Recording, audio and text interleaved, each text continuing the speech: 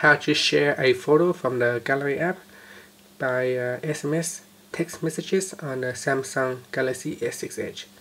First, press on the home key to take you back to your home screen, and then tap on the gallery app from here, from your home screen.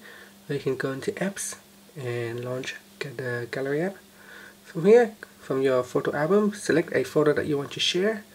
So for example, I'm going to choose this one here, and at the bottom tap on share button.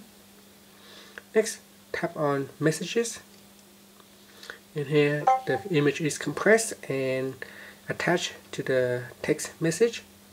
Up here you can put in the phone number or a contact that you want to send.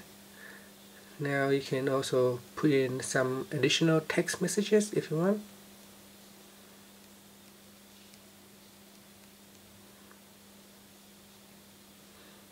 So we can put in the text message and then tap on send, and that's it. That's how you can share the image from your gallery via SMS text messages on the Samsung Galaxy S6 Edge. Finally, press on the home button to go back to the home screen. So you can see here the image has arrived, and you can see there is an image attached. So we can open it and take a look, and that's it. Thank you for watching this video.